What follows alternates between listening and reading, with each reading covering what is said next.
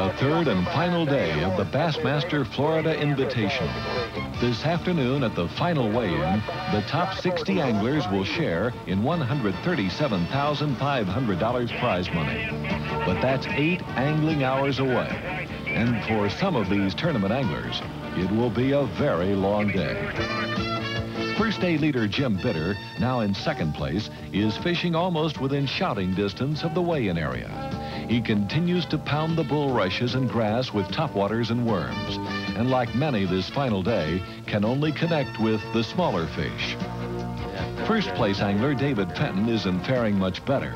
He and his partner John Butler, who's now in fourth place, elect to fish the area where Butler got his limit early yesterday. The fish have either moved or they're not biting. The two Bassmasters relocate to where Fenton caught his fish, but that area too has dried up. What fish there are small.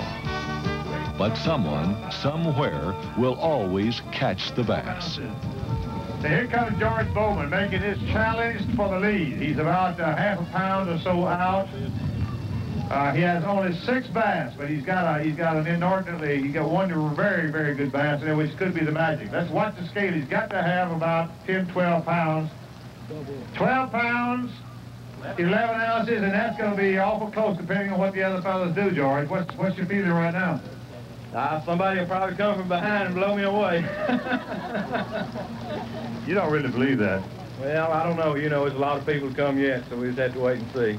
Well, that's a nice fish. That's the magic. That fish right there, if you win this tournament, that's the fish that did it. That's right. What lure will you use to catch that bass? I only want a red culprit shad worm. Shallow water. Yeah, about 5 foot, 4 or 5 foot. You ought to kiss that bass. All right. Good luck. We'll hope you wait home. And from the back of the pack in 60th place, Woo Daves. Look out here. 21.5. 21 pound, 5 ounce. Let's hold that hog out of there. Is that the largest stringer for today? I believe it is. This could be the largest bass for today. What is the largest bass we're looking for? 8? Hold him up there. All right, let's check him out here and see. Put the lid on him.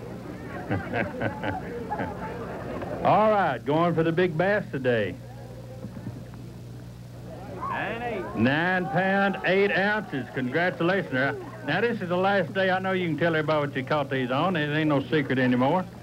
I used a red shad-colored worm, 7 1/4 inches long. That's it. And George Bowman's fears are realized. Charlie Murphy, Florida, 7 bass. Murphy?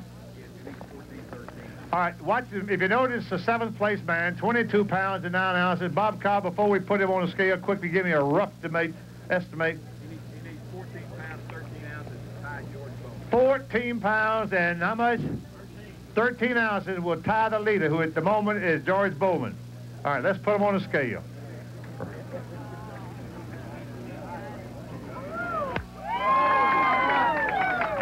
18 pounds, 9 ounces, which if I'm not, this is unofficial, but I believe you pulled into the lead.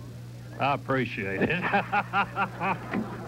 Now, I know you got one dear friend in there that called about a 5 1/2, 6 1/2 pound bass. I was glad to see her when she came in. I got rid of a 12-inch with her, so. You caught a small one and pick her up, hold her there with your right hand and kiss her like you mean business. Woo! Lord. That's solid gold. You realize what kind of, we're talking thousands of dollars worth of fish. Let's weigh this fish so the record will show what the weight of your largest bass was. Nice and gentle, layer in there. Folks, this one magic cast can be the difference in glory and just another man on the list. And there she is. Look, 6 pounds, 13 ounces. And caught a little bitty fish. So it's a 5 pound advantage you picked up on that one bass. You want to tell us quickly what you were using to catch that beautiful fish? Well, I caught her on a grape shad culprit. Fishing what type water? Flipping in hydrilla. How you feel right now, pal? Shaky. Well, you know we got a few more guys coming in, but you've pulled into the lead. I just hope it stays that way. For your sake, I hope so. I know everybody's pulling for you, so let's wish you well.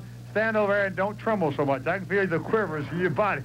Let's give a nice hand, folks. That's super. We hope you hold the lead. And the champion of the Bassmaster Florida Invitational, Charlie Murphy, his first BASS tournament victory worth $32,000. And for the Bass Angler Sportsman Society, a new record number of bass caught, 4,267, and the highest total of tournament limits, 355 7 bass daily limits for the 3 days.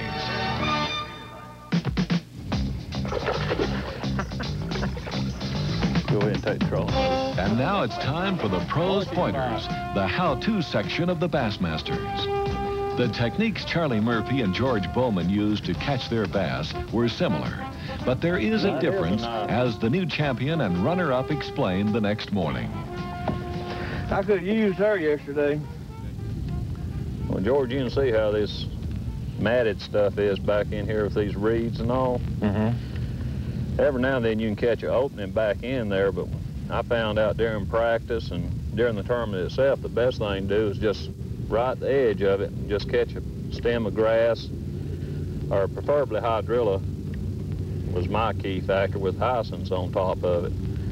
But anything you could catch sticking out at the edge to flip your worm back behind to where the worm would fall straight down beside the cover. And when the fish didn't hit it on the drop, you just had to more or less dead worm it. This technique would be called, I imagine. So you just let it lay, and then after 15, 20 seconds, you just barely raise your rod, just enough to raise the worm off the bottom a little bit, and then just let it fall back down and lay there for a little while longer.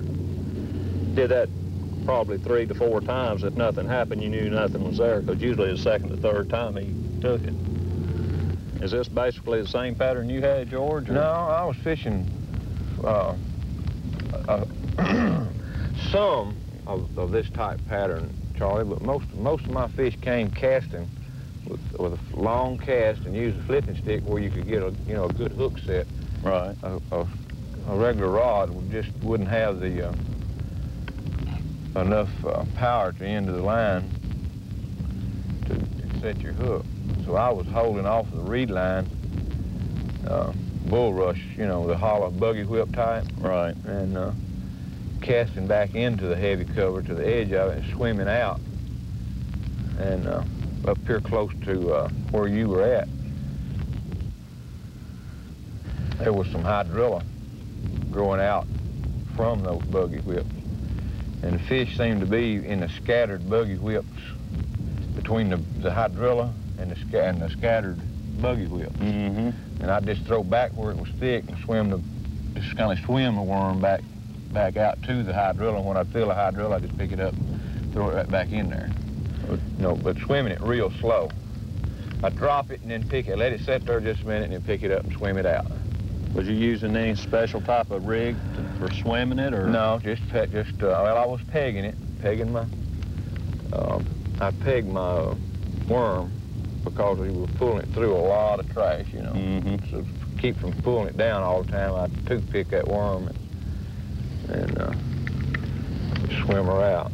So you was just basically using a ribbon tail worm that was Texas rigged and slow cranking it in. Next week, we'll be headed all the way across the country to the west, to California's Clear Lake. And we'll be fishing with Bassmaster Gary Klein as he shows us California-style bassing. It's a place where bass grow big and they chase bait into the shadows of volcanoes and gold mines. It's a great show. Don't you miss it. For the Bassmasters, this is Ray Scott, and we'll see you next week. The Bassmasters has been brought to you by Ranger Boats. We still build them one at a time. Abu Garcia, performance you can depend on. Humminbird, the ultimate in fish-finding technology. DuPont Fishing Lines, the choice of champions.